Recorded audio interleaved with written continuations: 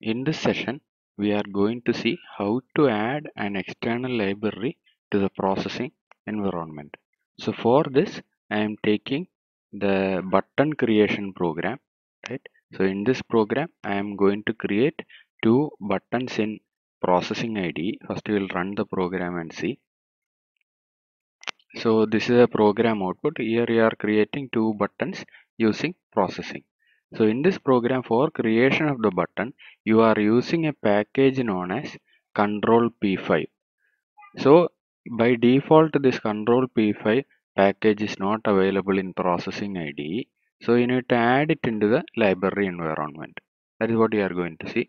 So for adding this control P5 library or any other additional or contributed libraries like this, you need to click on Sketch.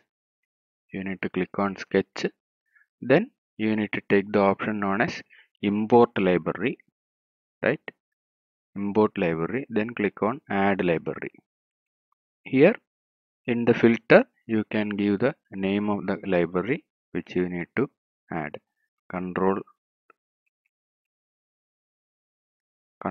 P5.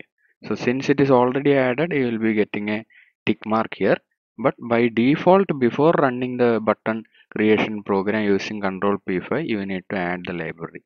So you need to search like this, then click on this, then click on install, right? That is how you are adding the library, external library.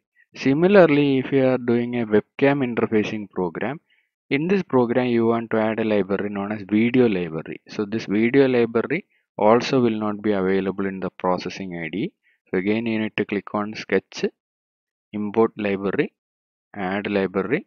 Here you need to type video.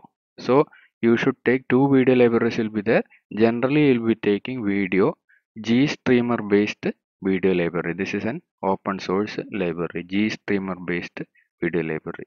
So same way as you have installed control P5, you need to select this, you need to install.